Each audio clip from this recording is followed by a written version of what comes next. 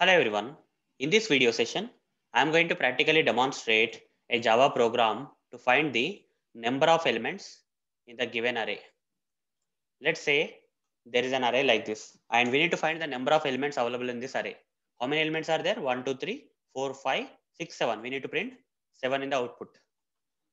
For that, I'll write this print statement and type number of elements in the given array is how many elements? How to find? Programmatically, if you have to find, you need to copy this array name, that is A, and there is a predefined variable for the arrays, guys, that is length. Using this predefined variable length, we can find the length or size of the array. So this A dot length should print 7, guys, in the output. Number of elements in the given array is 7 should be printed in the output. Let's run this. Observe that number of elements in the given array is 7 got printed.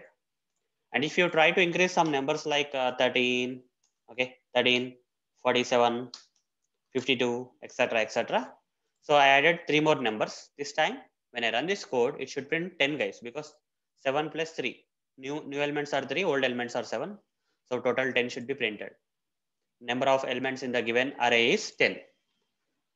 So hope, guys, you understood how to write a Java program to find the number of elements in the given array. So that's it, guys. Thank you. Bye.